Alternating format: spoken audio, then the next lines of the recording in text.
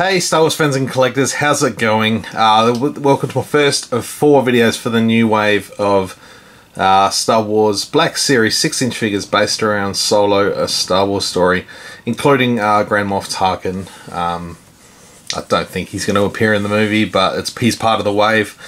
The 2 figures in the wave that I'm not going to be reviewing are the Death Star Trooper and the Jawa. They're number 61. 60 and 61, so I didn't pick up the new versions of them. I've got them in the 40th anniversary collection, so I'm happy with them at this stage. So we'll start in number order. We'll go to number 62, which is Han Solo himself. Young Han Solo. There's artwork on the front there by Gregory Titus. It's a good likeness to Alden Ehrenreich as Han Solo. I think he looks like a good young Han Solo to me. That's my opinion.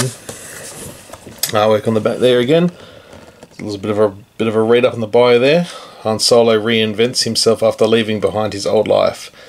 Now Solo is growing increasingly comfortable travelling with lawbenders and scoundrels. So we'll move that one out of the way. We'll look at the action figure himself. Now, this is a big step forward. Hasbro has made some more changes, not just to the face deco. There's that sort of digital paint. I'm not sure what else to call it. Digital technology, much like Bandai do, and with their SH Figuarts and the Mafex, they do it the same way. It's all digitally painted, and for the most part, Hasbro have done. This is one of the greatest decisions they've done for this line specifically. So I hope you can see that alright. It seems to be okay on my little view screen here. And my light's a little bit glaring, but hopefully it pays off.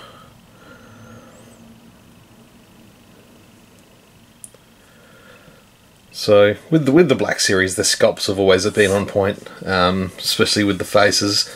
You see people that can repaint them when they come out of the factory not so great. People can repaint them and make them look fantastic. So Hasbro giving this extra dose of realness just adds to that and just shows that the sculpt work has been there all along. It's just the paint work that let it down over time. And yeah, this is no exception. We've also made some small changes to the articulation, which I think is a bonus too. Go through that in a minute, but we'll just get a good look. So he's rocking the blue pants with the blood stripe. That's cool to see. Black boots. His sort of trademark belt. So I think it's a little different. I'm just looking at the console. I feel like that could be a little bit different there. I could be wrong. Perhaps not. He's got his rocking his DL-44 blaster. I really like this jacket. I think it looks good. Brown. I really like just the black pads on the shoulders.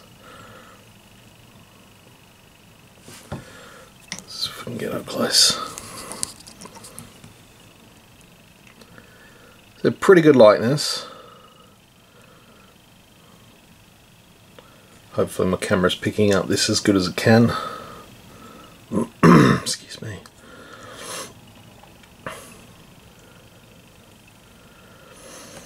So articulation is as follows from the bottom. He's got the ball hinged ankles. They've given a little bit room with that joint sort of come up the boot a little bit higher. I wouldn't necessarily call that a change, but it's there. Double joints at the knees, the swivel at the thigh, joints at the hips. So we've got that torso joint there with the black shirt, which is nice. Hinge at the wrists, hinge at the elbows, good movement so you can get a lot tighter than that right angle. So it's pretty nice. And the neck is where they've changed it. They've sort of, if any of you guys know, like the Walking Dead figures, they've got like a double peg. I feel like there's a couple figures that they may have used this before. I'm just trying to have a quick look at my collection and I can't really pick one out.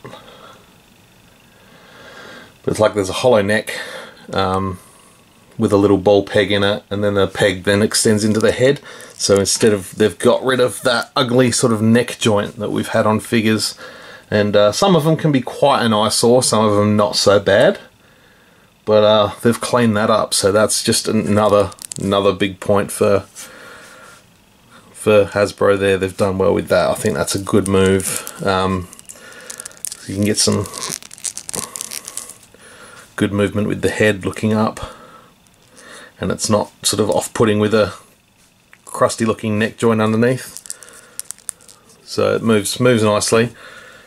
And yeah, definitely a good figure. I'm a massive Han Solo fan, so I'm really excited for this one. I'm really happy to have this one reasonably early too. Yeah, these figures aren't supposed to hit till April 20th, I think is the street date. Maybe the 13th, maybe the week before. But yeah, it's now March 1st today, so it's very exciting. I got these yesterday. Yeah, really excited for this movie, and these figures definitely add to that. So definitely drop a comment below, tell me what you think. What do you think Hasbro's doing? One thing I'm not so sure about with the digital paint, it seems to have a high gloss. I'm not sure if my camera's picking that up. You can sort of see a bit of a shimmer on his eyebrows there. Hopefully they can look into that and go with a matte. The eyes are sort of a bit of a gloss to them, which is nice. I think that looks fine, but the eyebrows and some of the face, it's a little bit off-putting somewhat, but that's okay. Series Han Solo from Solo: A Star Wars Story. Thanks for checking it out, guys. Next up we've got Grand Moff Tarkin, so stick around. I know that one's been long awaited, and it's worth the wait. Trust me, guys. Alright, stay tuned for that one. Until next time, may the Force be with you.